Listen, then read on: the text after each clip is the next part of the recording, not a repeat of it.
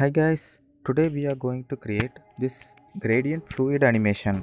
Recently, I have been seeing this kind of animations in product promos, mobile wallpapers and many other things. So I searched online how to create these effects. They are mostly created in 3D programs. Why can't we create this animation in After Effects? So I tried for a week and I have published this template in Video Hive. Now without any 3D program, you can make this beautiful animation in After Effects. You can buy this template in Video Hive. The tutorial files can be downloaded on Gumroad. Let's see how to create this gradient fluid. First, choose a nice color palette. Create a new comp. Add a null. Add color control effects. So we can easily assign colors from the color palette. Duplicate the color control effects and choose the color from color palette. With the Ellipse tool, create a new circle. Double click the anchor tool to move the pivot point to the middle of the circle. Add fill effects and link the color to color control effects with expression in null layer. So it will be easier when we are duplicating the shapes. Add the drop shadow effects and link the color to fill effects color. Increase the distance between the shadows. Duplicate the shape layer and link colors with the null object color control effects.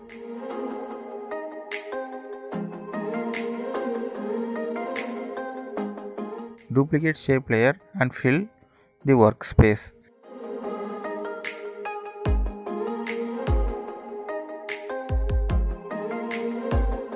Pre-comp all the shape layers, add motion tile effects and increase output width and output height.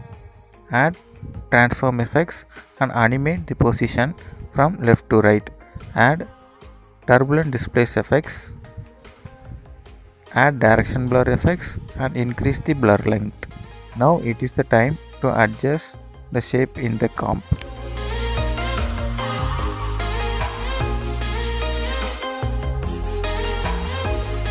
Add trill effects, increase the angle and radius, move the center of the trill. Add another trill effects, increase the angle and radius, animate the position.